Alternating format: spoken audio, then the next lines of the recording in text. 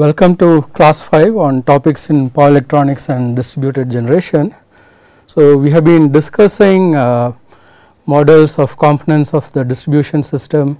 We have looked at the transformer model, the line, then DG models, and then we are looking at models of what go into protection equipment, fuse, reclosers, sectionalizers. We are starting to look at the circuit breaker, the inverse current characteristics.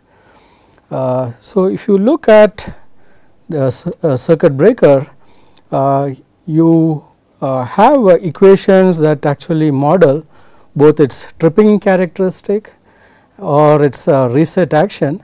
So, it trips whenever its current flowing through the breaker or overcurrent relay is greater than the pickup current. So, when the ratio m becomes larger than 1, it initiates a tripping action, and the time required to trip depends on the value of this ratio m. So, the larger the ratio m is, the shorter it requires to trip. Okay. The parameters a, b, p, t, r, e are constants based on the type of characteristics that it is following, the breaker or the relay is following. So, for m greater than 1 it trips, and for m less than 1 it resets. Okay. So, if you look at the parameters a, b, p, etc., you can actually classify your overcurrent protection devices as moderately inverse, very inverse, or extremely inverse. Characteristics. Good reference for this is IEEE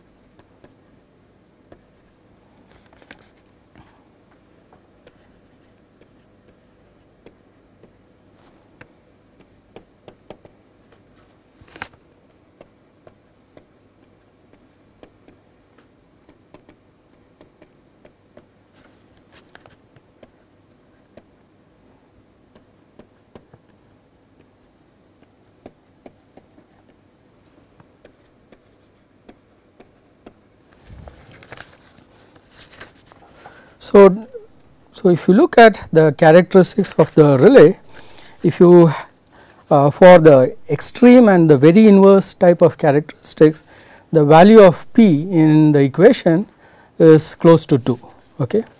So, if you look at a large value of m much greater than 1 and the value of b which is close to 0, we have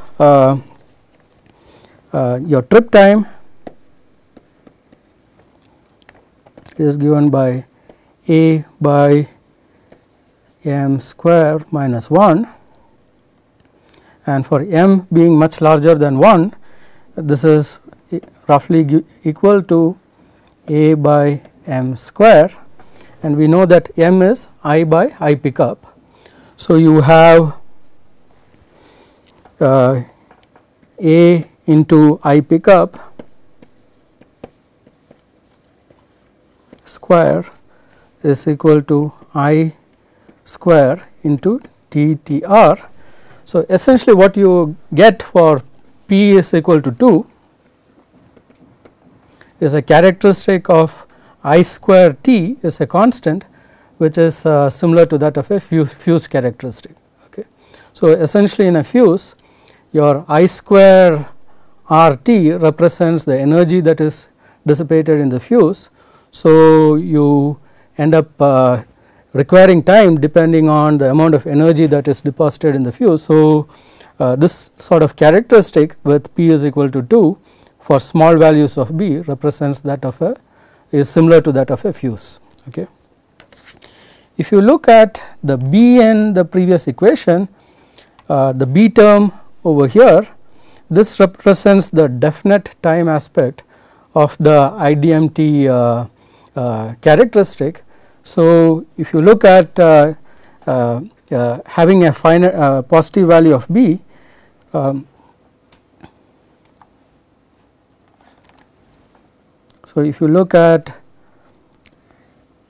the B, it essentially shifts the characteristic to a finite value, which says that no matter how large your current is, it needs a certain delay before the actual protective device can act. So, so essentially if you look at this sort of characteristics, it can allow a large amount of current to flow for a short time without tripping the breaker, but if that large amount of current continues for much longer, then the breaker would trip. Okay. So, this type of characteristic is useful when you have say components such as motors, where your motor starting current might be large, which means that you will be operating at M which is large, but then once the motor speeds up, then the current would come down. So, you can actually operate your device without causing your breaker to trip when you are starting the machine. Okay.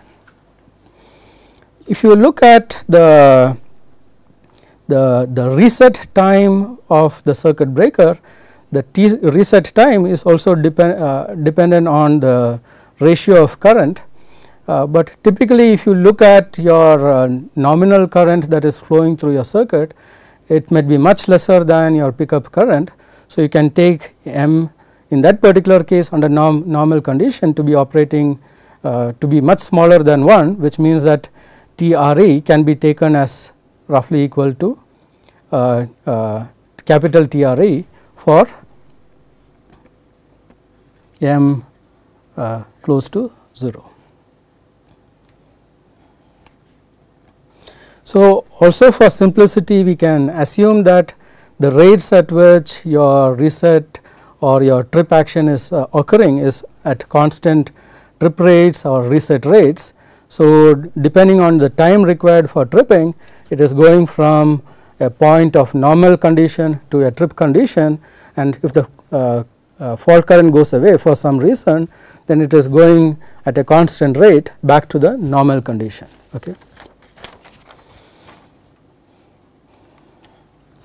So, if you look at example of say a electromechanical type of relay or a circuit breaker, essentially tripping action in such a breaker occurs when your electromagnetic torque generated by the coil for tripping exceeds the restraining torque of your actual spring or the spring in the relay.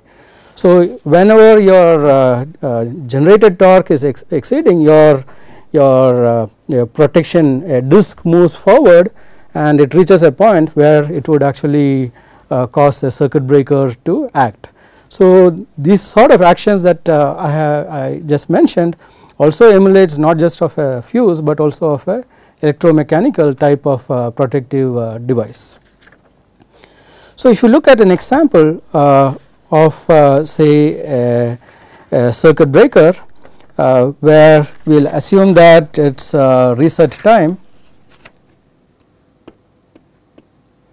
is of the order of say 5 seconds, and it is having a overcurrent level IOC, and at that particular value of IOC with your parameters of the breaker, suppose you had a trip time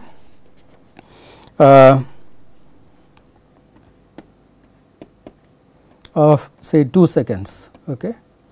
So, if you had a 2 seconds of trip time, then we can look at a couple of situations. Say this could be a situation where you had a source, you had a circuit breaker, and you have current flowing in the line, and that is what is shown in the plot below, where at some particular point your current went up and you have a overcurrent which caused your m to have a value much greater than 1, and at that particular value of overcurrent your trip time is 2 seconds.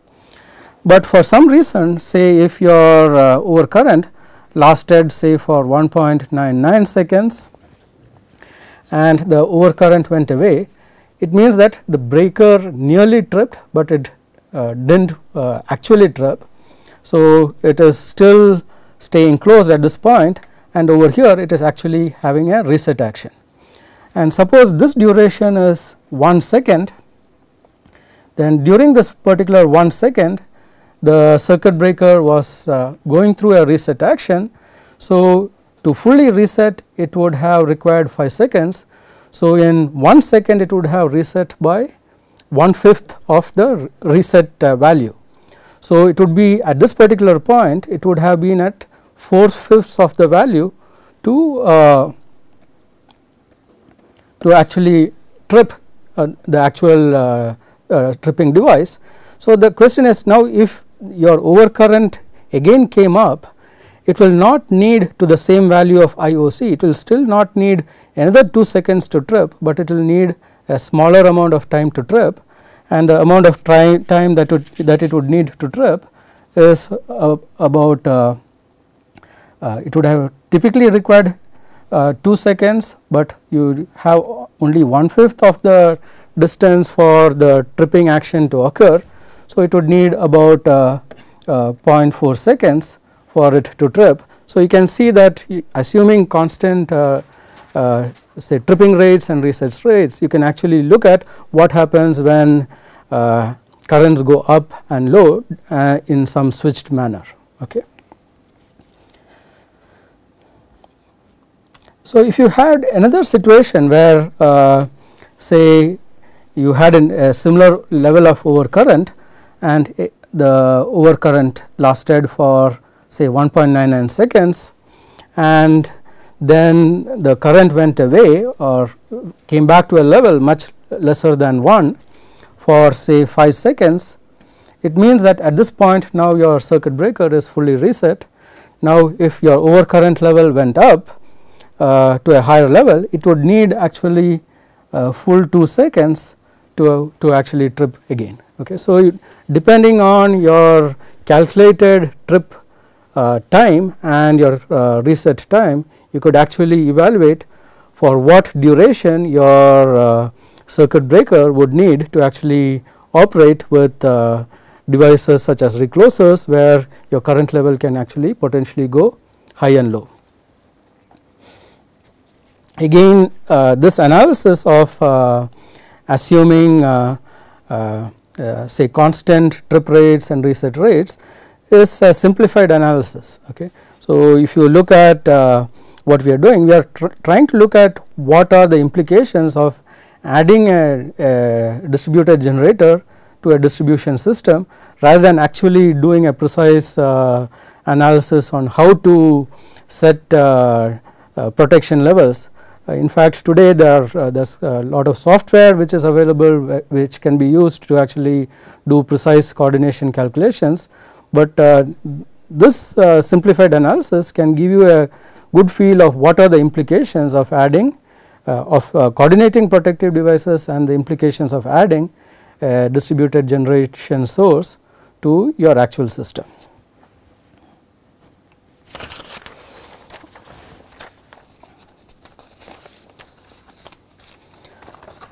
So, now before we actually do protection and coordination based on these models, what we have to do next is actually evaluate what the fault current levels are. Okay.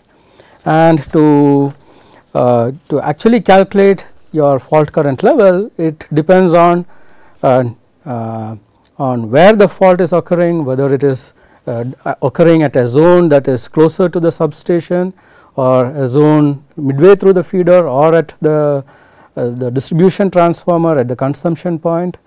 It depends on the type of fault, whether it is a 3-phase fault or a single phase fault, the fault impedance, whether it is a dead short or it is a impedance fault.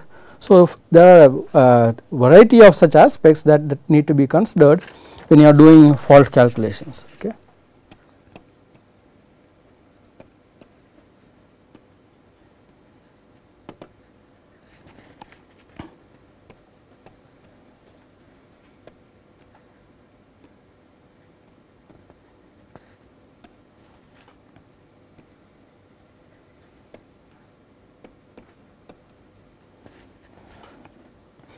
So, here you are looking at whether it is 3 phase, single phase, different types of combinations, line to line, etc. Then fault levels,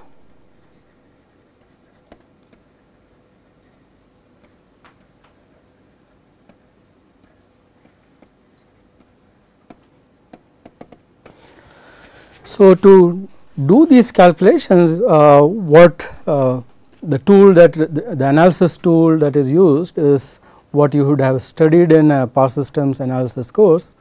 One is per unit analysis. So,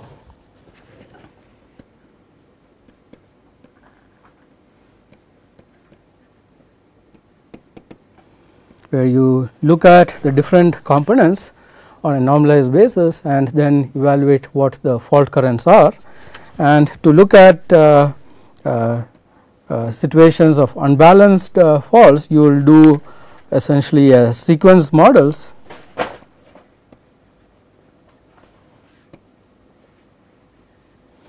for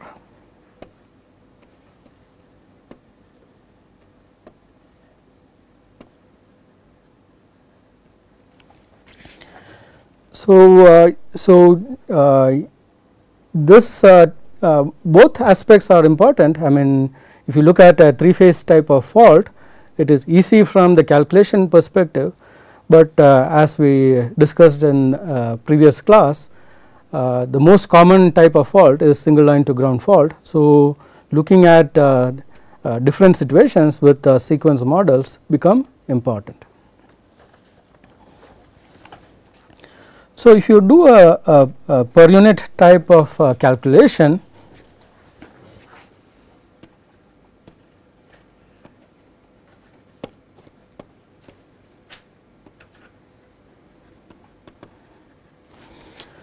first you need to identify all the components in your system.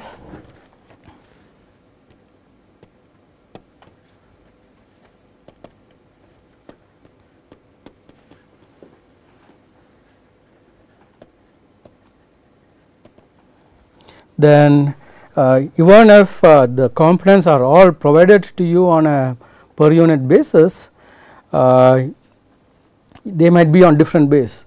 You might have items which are closer to substation at higher power levels, at higher voltage levels. The systems closer to the consumption point would be at lower power levels, lower voltage levels, and to do the analysis you need to bring them to a common base.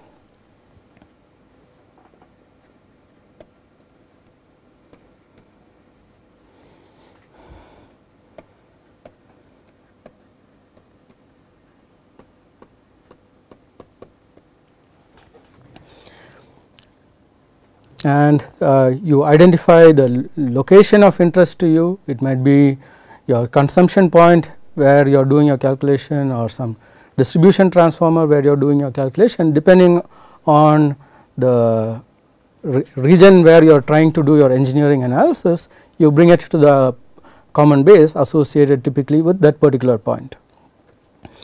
Then you transform all the values to this particular common base corresponding to this common point, and essentially when you do that with transformers, essentially your transformers become transparent on a per unitized basis. So, all your voltage levels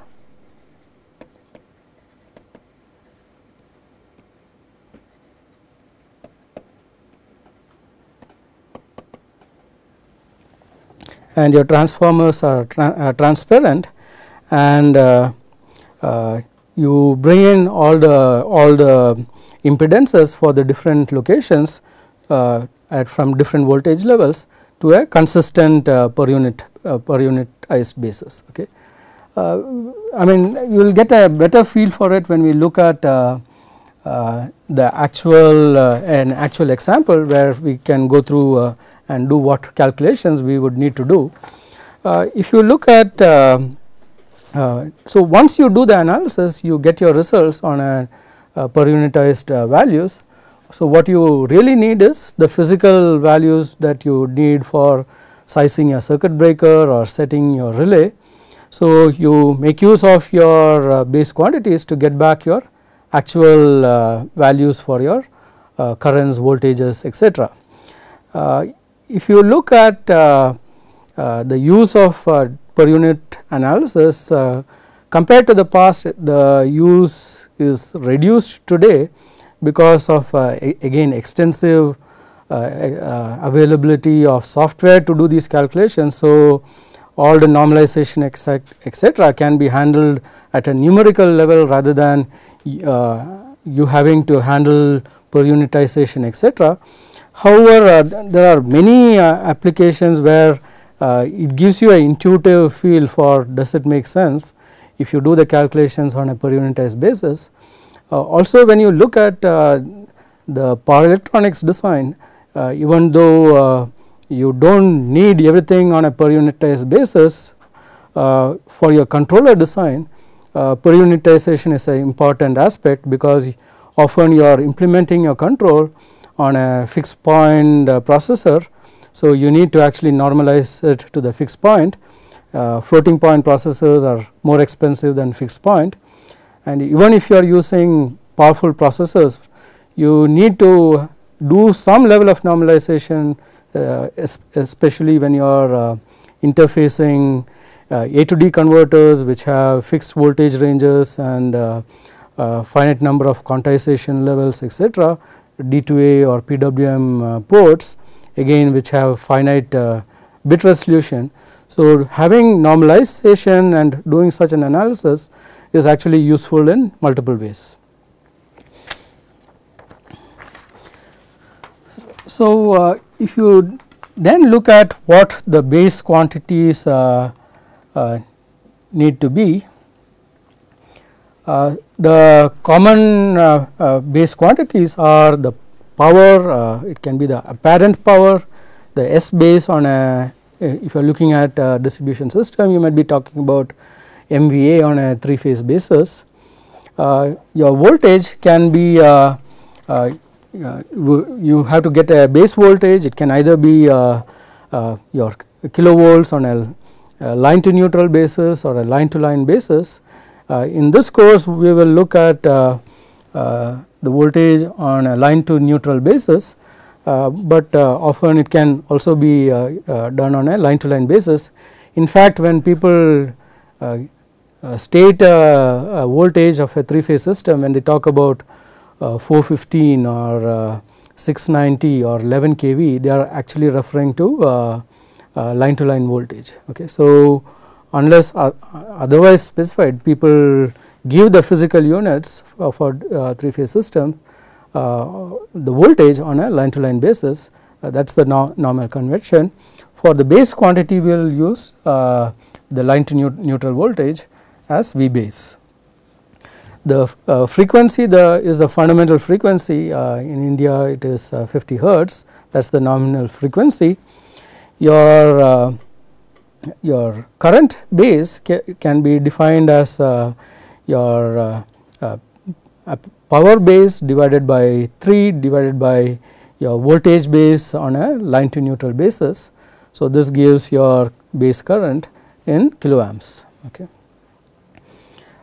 Your impedance is Z base is your V base by I base, and you could have derived quantities. These are useful especially when you are designing power converters, when you are looking at filter design etc.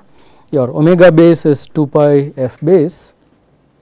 Your L base can be obtained as your Z base divided by omega base, and your C base can be obtained as 1 by omega base Z base. So these are useful especially when you are looking at power converters, filters etc.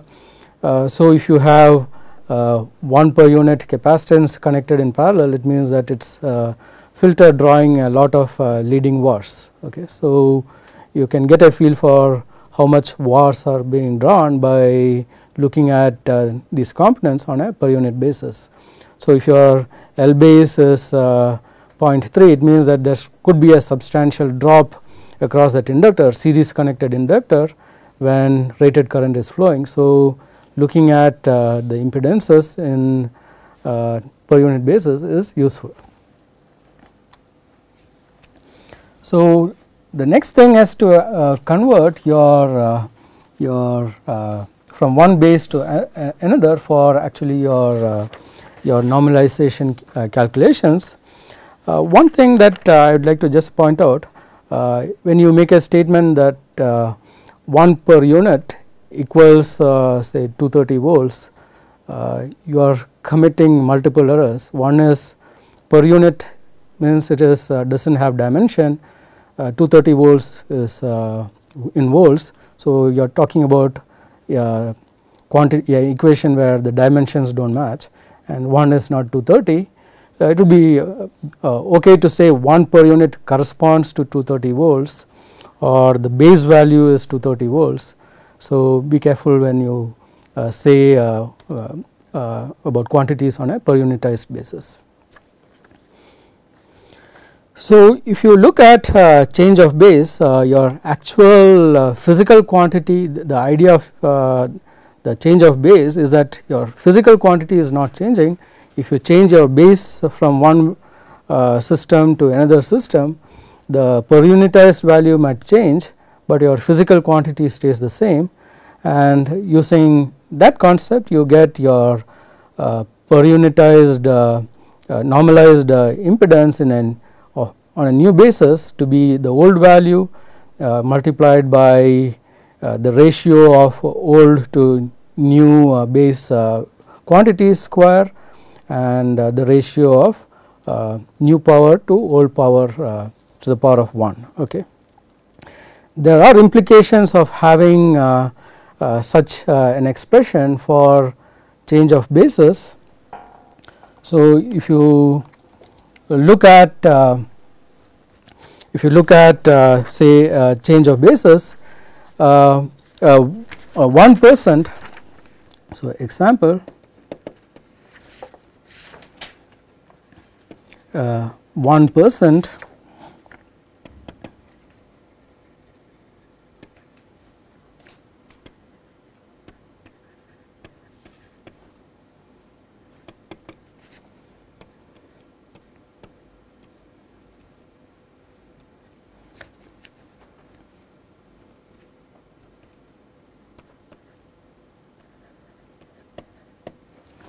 So if you go to a new basis, because your ratio was your new is equal to the old on a per unitized basis with the new value divided by old value. So if you go up on to a new basis which is at a higher power level, your impedance quantity becomes larger, and implication of this is that, say for example, if you have a load which is small. Okay. So if you have a system where you have a source and you have some source impedance and you have say multiple loads,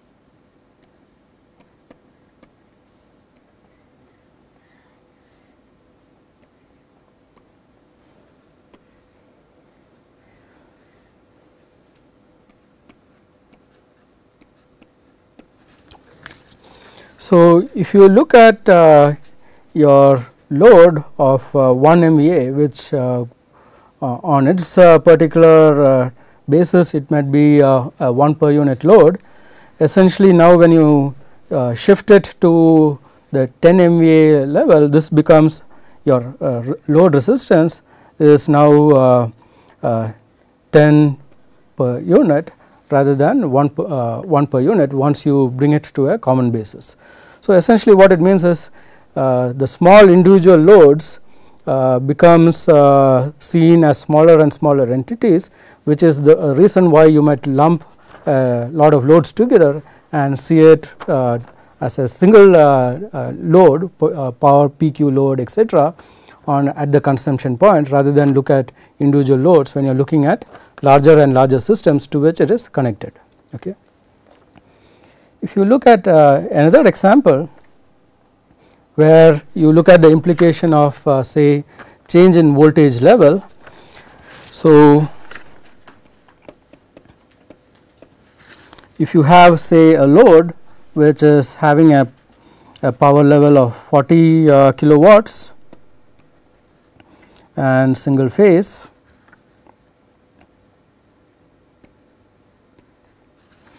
and you have say two situations. Okay. So, case A, you have a 1 kilometer overhead line at 400 volts,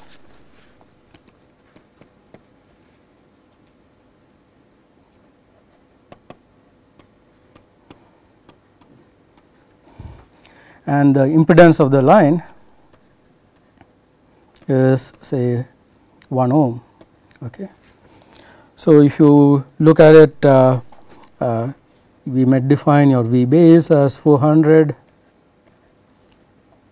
I base as would be 100 amps, because P is 40 kilowatts.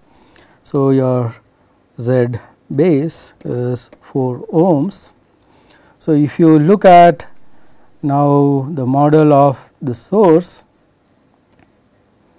with your load,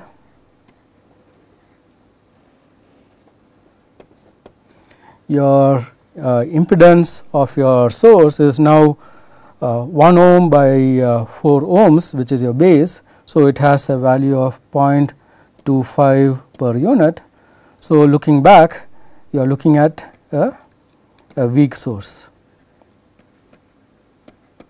where the source impedance is fairly large. Now, if you take the same 1 kilometer line, and if you increase the voltage level because of better insulation, but you keep say the diameter of the line, its geometry, etc., similar, and say you consider case B, where you have 1 kilometer line at 4 kV,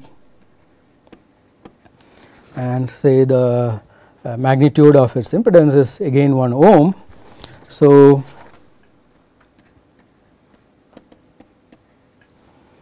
your V base in this case is 4 kV, 4000 volts, I base is 10 amps, Z base is 400 ohms.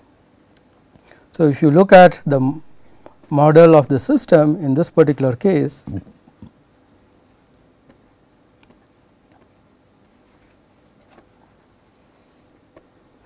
the load B, now this particular physical line is now showing a source impedance of 0.0025, which means that if you look at it from the load perspective, this is now a stiff source. Okay.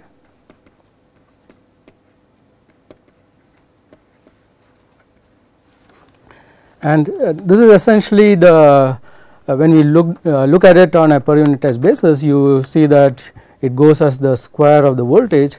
So, you can see that now if you just take the same 1 kilometer line, it becomes important to look at it on a normalized basis to figure out whether you are actually encountering a situation where you are having a weak grid or a stiff system. Okay.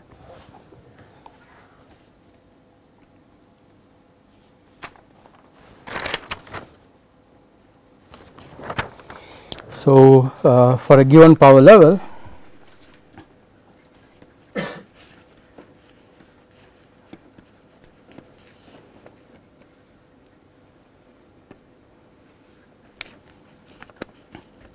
1% impedance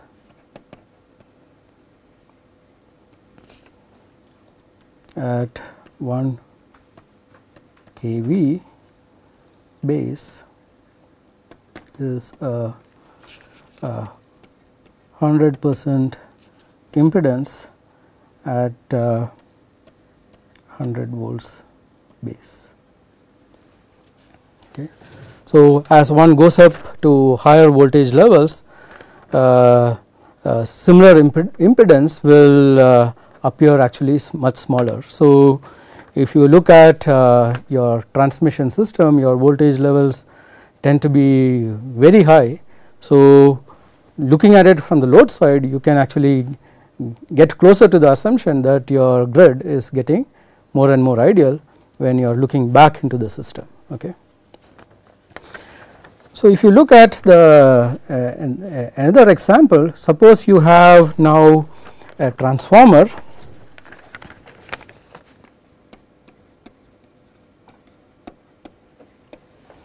which is 1 kV to 100 volt. So, you are having a transformer between going from 1 kV to 100 volt, then essentially 1% impedance on the primary is 1% impedance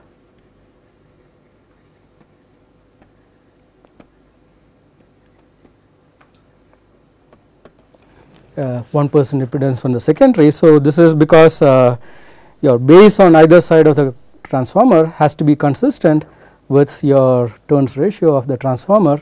So, essentially when you are handling transformers, it becomes transparent in your per unitized analysis for this particular reason. Okay.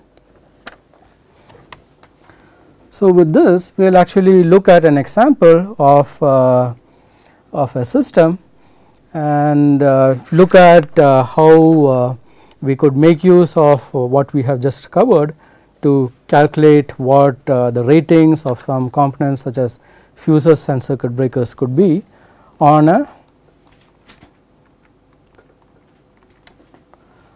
system. Okay.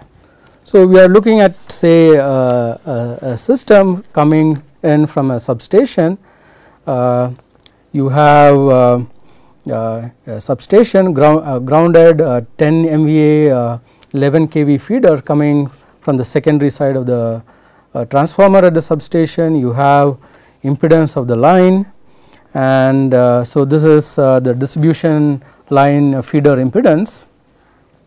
And say you are adding a new facility on this particular feeder, a fairly large facility with the interconnection transformer at 2 MVA. So, it is a fairly substantial facility, and at such power levels maybe you might consider say this particular point over here as the point of common coupling.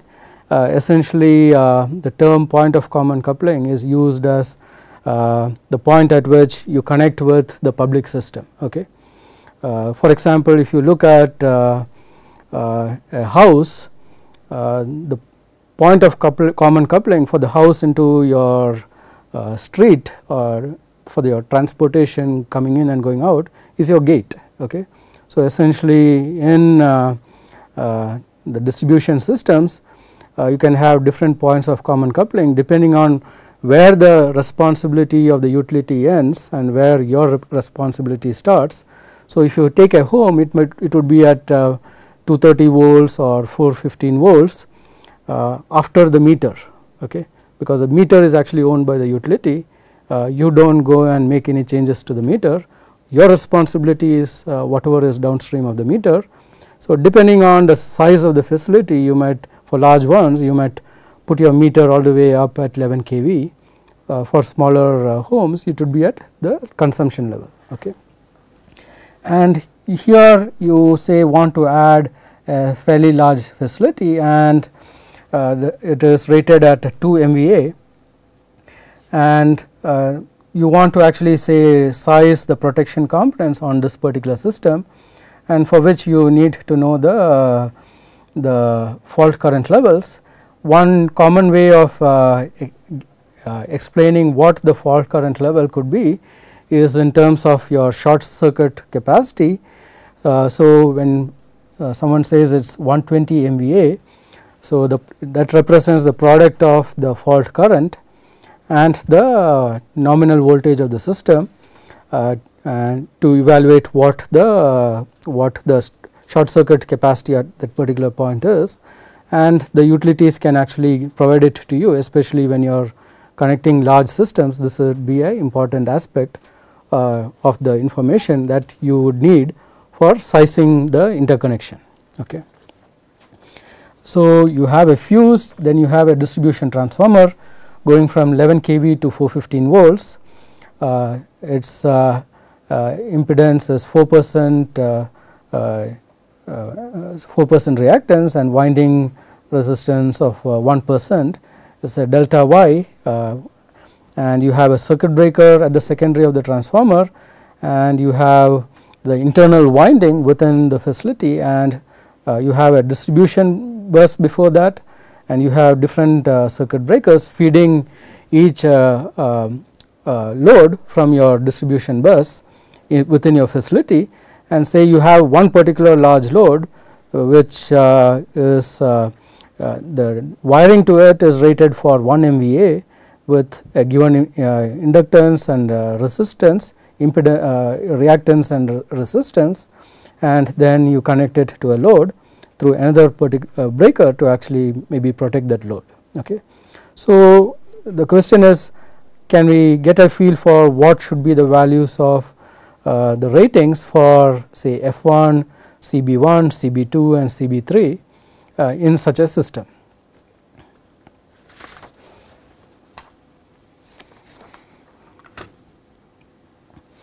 So, the first step is to evaluate the short circuit current at your PCC based on what is the equivalent impedance facing back. So, the impedance facing back from the PCC is this feeder distribution line impedance. You might have the substation transformer impedance, you might have the primary side of your substation transformer, which is at a higher voltage, which gets reflected back. So, you are looking at the overall impedance facing back. So, that can be calculated from this short circuit capacity at this particular point. Okay. So, if you look at the short circuit, the source. So, the first thing is to look at the source side. This source side impedance would consist of the feeder,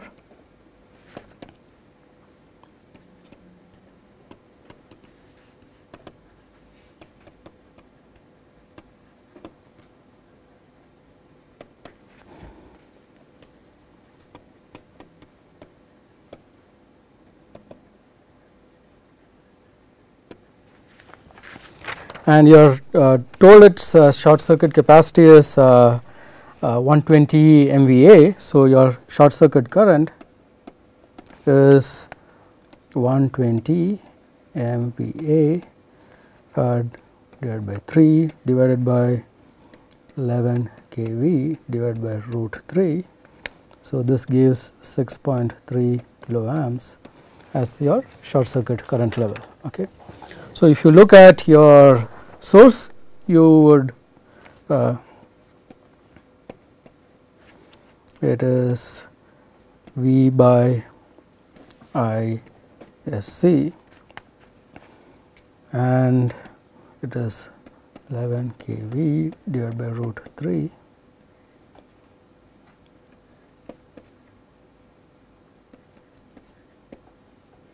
And you are told that it is at this current is at 60 degree short circuit MVA at 60 lag. So, e to the power of minus j pi by 3. So, you can calculate the numbers. This turns out to be 0.5 plus j 0.87 ohms. So, you got the physical value of this impedance, that this impedance now represents this total impedance as seen from the point of common coupling. And if you want to say look at it, what does this mean on a per unit basis, you know your source is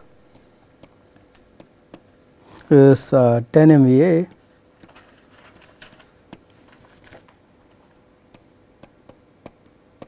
source, by source I mean at the substation this is 10 MVA. So, your VB is 11 root 3 kV I base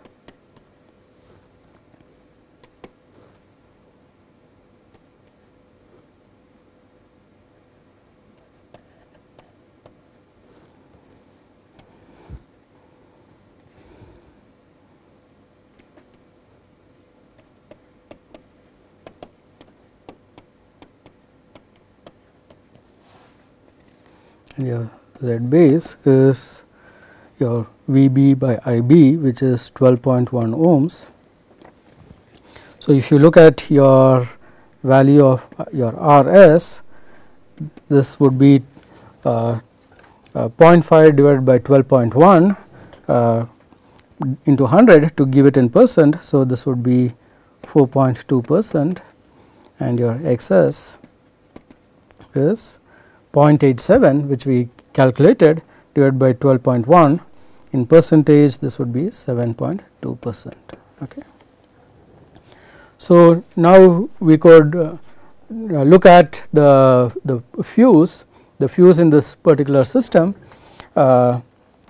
should be rated, assuming that you could have a fault right here and the primary of the transformer. So, the only element that is limiting the fault current level is the source impedance. So, that would determine what is the fault current level that would flow through the fuse.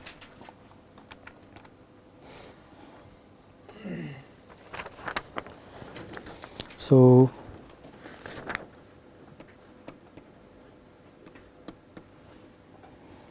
and the load of the fuse is a 2 MVA transformer. So, you know based on your 2 MVA rating that your nominal current for the fuse is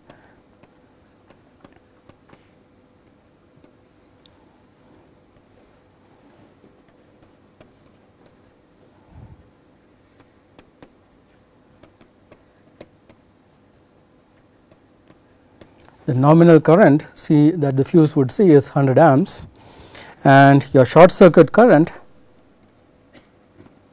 from your previous calculation is 6.3 kilo amps RMS or 9 kilo amp peak. So, that gives you two of the quantities that you would need for actually selecting the fuse. You know that your voltage rating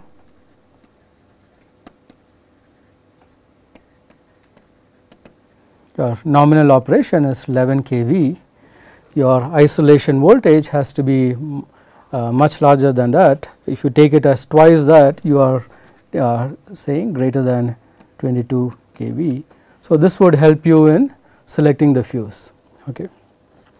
So, you look at the fuse in terms of the nominal current it needs to carry, and also your peak current that it would need to interrupt if there is a fault on the distribution transformer on the primary side. Okay. So, the next element that we could look at is then the distribution transformer itself. So, once you look at the distribution transformer, you could actually then calculate what is the fault current that could occur in your breakers CB1 through CB5. Okay.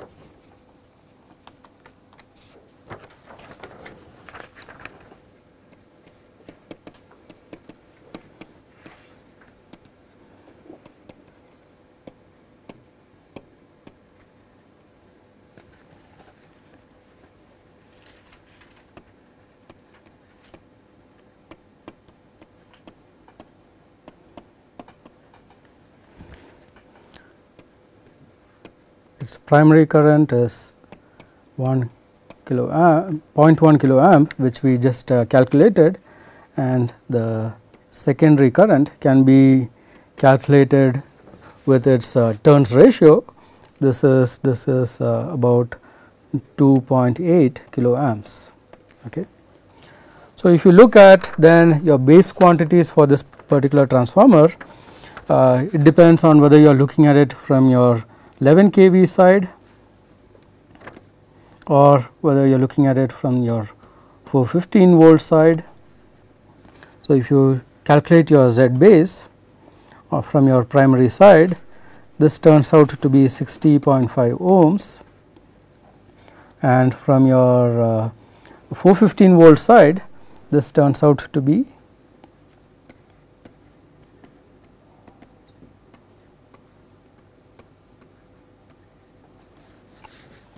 'So, when you say your XL is 4% and your RW is winding resistance is say 1%, essentially if you are looking at it from the high voltage side, this would correspond to 2.42 ohms. On the low voltage side, this would be 3.4 milliohms, and your RW would be 0.61 ohms, and on the low voltage side you would have 0.86 milliohms. Okay. So, to calculate now your fault current within the facility, you need to combine both the per unit quantities of your distribution transformer and whatever you have from the source side, which is the upstream feeder, etc. And what we will do in the next class is combine it to the voltage level of the transformer, because maybe you are more interested in designing the particular facility and look at the components that go into the facility. So, we will make use of that in the next class to actually continue with this particular example of how to do the calculations and make use of the per unitized calculations for sizing your components, okay, protection components. Thank you.